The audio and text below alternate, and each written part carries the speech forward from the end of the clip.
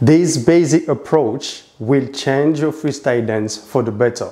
So stay tuned. This video is brought to you by Beyond the Move, the freestyle dance program for any dancers at any levels. So what I'm talking about is that for every movement that you are learning, or any concept or any technique that you're going to be learning in your dance journey, there are three things that you can add to those information that you're going to be getting that will drastically change your way of approaching movement, concept, and pretty much anything that you're going to be doing in your dance. And the three things that I'm talking about are the first one is mindset, second one is movement, and the third one is music, right? So when you have those three combined and you kind of find ways to always have them in your freestyle, right, then you will ultimately improve your freestyle and make your freestyle look much better.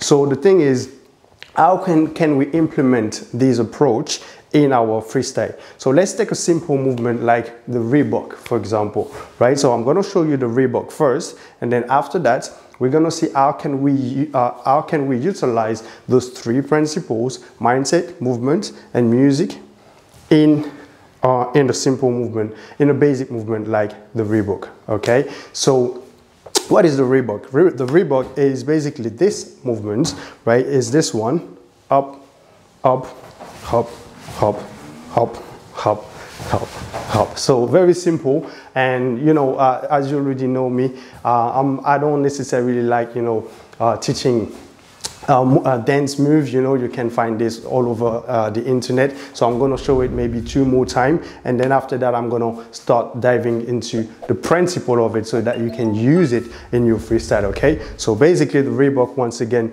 you go like this, hop, hop, and then boom, boom, ha, ha. Okay, so very simple movements, but once again, let's see how we can implement those three principles inside it.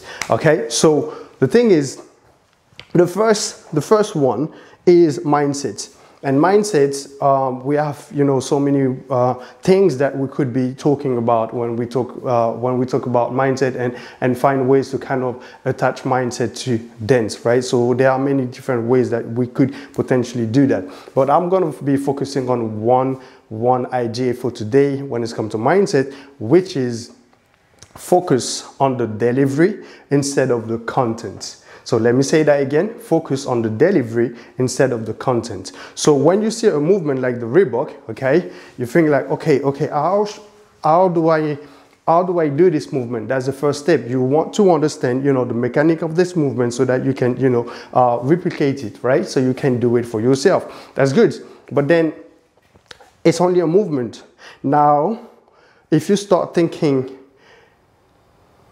how can I deliver this movement and go beyond the content of this movement, this is how you start integrating your way of moving to that movement, right? So that's the first step. So for example, if you've got this step right here, hop, hop, pam, pam, hop, hop, pam, pam. Once you understand it and you understand how to do it, the second thing that you're going to start thinking about it, which is, how can I kind of fully integrate this in my natural way of moving? And basically, in other words, you want to start becoming as comfortable as possible with that simple movement so that it can be part of your natural way of moving. And this is how you will be able to deliver the movement in your natural way of moving, instead of just focusing on, okay, the content, which is, okay, they showed me it has to be like this and this, like that and that, and then I replicate it, okay, or I just do it, okay? You go beyond than just implementing the movement, but you actually find ways to integrate it in your style, right? So that's the first step. The second one is music. Music is finding ways to always rely on the music and to see the music as your partner. Right? So when you see the music as your partner, you see like, okay, I'm actually not alone in this.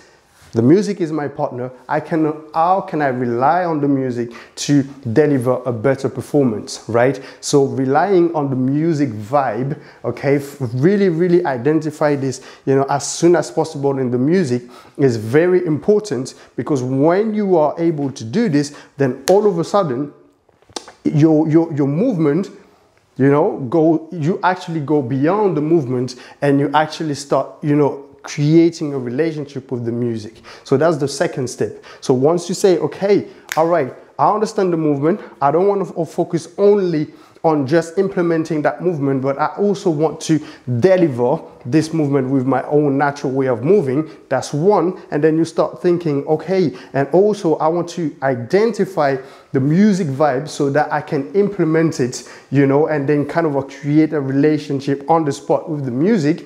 Then the third one is going to be movement. And once you the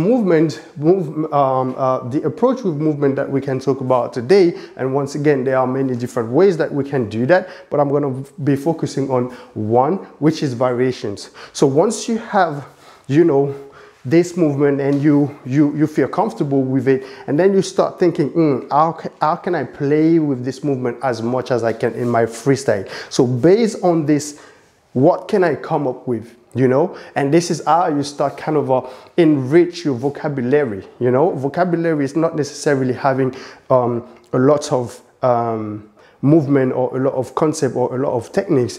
Is how much can you actually use the things that you have and expand them.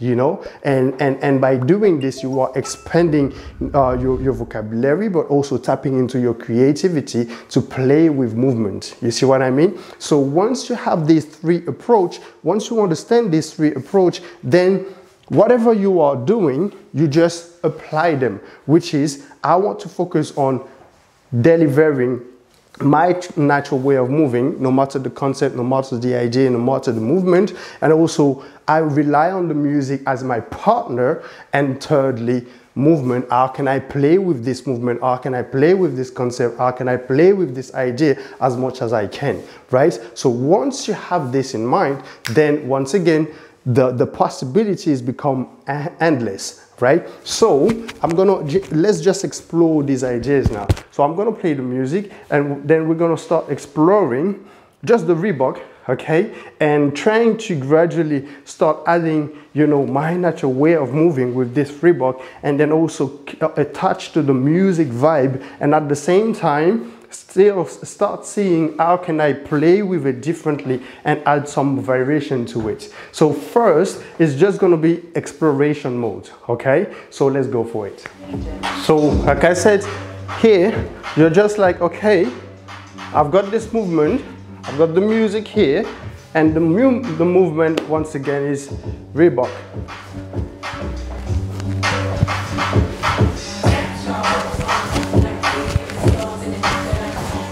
Yes, so now that I understand, okay, this is, you know, this basic that I'm playing with, I keep doing it more and more.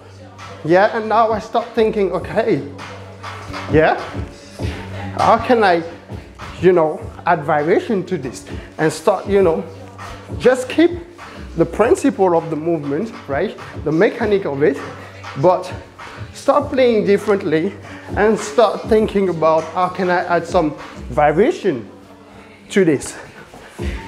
Yeah, but of course, most importantly, the music is my partner. So I'm adapting to the music vibe. You see? Yeah? And once you are processing it this way, any movement or concept, then all of a sudden, you have so many options basically with just one movement. You see? And once again, the music is my best friend here. The music is my best friend to play with the Reebok.